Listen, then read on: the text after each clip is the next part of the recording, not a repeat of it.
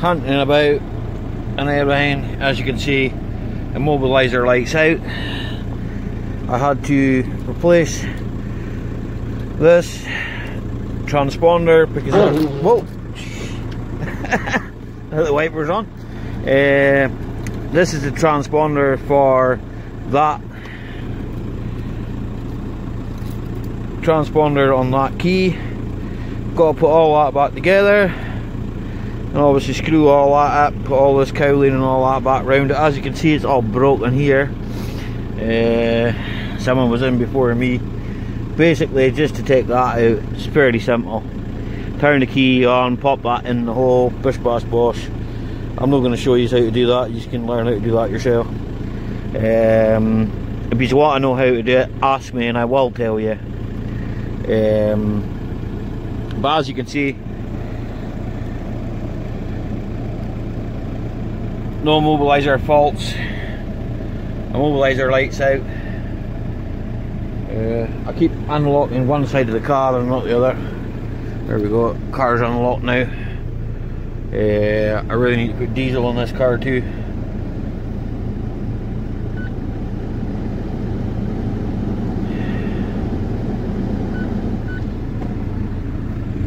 I'm going to put diesel in this car and sort it all out. Although the clocks read 143,000 miles, the clocks haven't actually done 143,000 miles. I believe it is possible for me to change that too using Bad Commander. I'm not going to bother with that at the moment. My object was to get it running with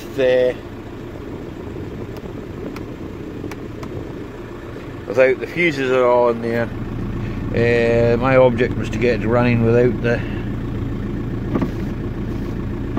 windows are working.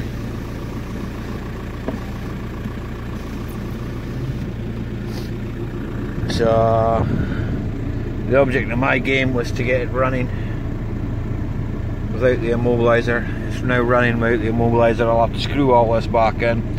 I'll cut back to you once I've screwed it all back together, okay? Right. Well, basically, once it all back together, yeah, it does need fuel. I believe there is a way of changing the clocks in it. Been absolutely Baltic here last night, and it does need fuel, I know that. I've got all that stuff down there to sort, but I probably won't do that today, that'll be the next job. I've got a boy coming on Friday to put tyres on it. But at least I'm happy now, I've got no immobiliser light. Even if it was a bit of a faff to get there, but I got there. So I'll sort bloody seat belts out and all that stuff. I need to glue this back in. This bit of trim up here.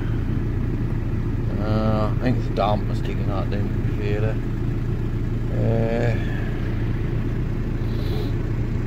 Orange light, pad warning light, it's had new pads.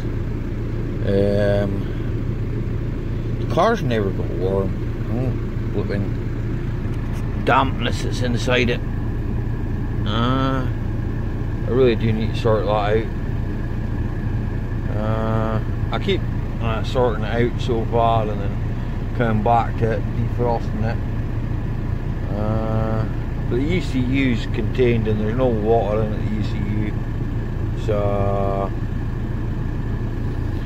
the ECU is contained, there's no water in it. The main ECU for the control, the comfort control, the BCI, body control unit, BCI, BCU, BCI, it's the same thing. That's a CCM. Don't be confused with the BCI. You get Land Rovers, Rovers, all sorts of vehicles, but it's not too bad in the headlining either for an old car. It's just unfortunate we can't find out why that one works.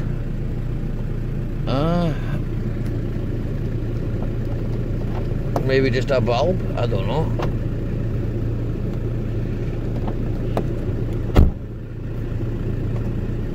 Strange that that one lights and that one doesn't.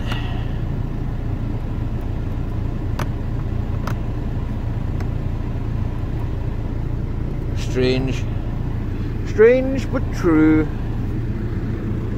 Anyway, gonna put some tools away and buckle up some things, sort out things.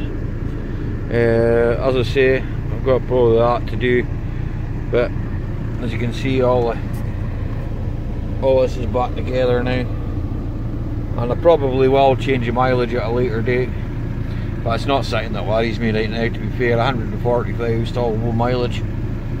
I actually know it's only 109,000 that's on this thing anyway.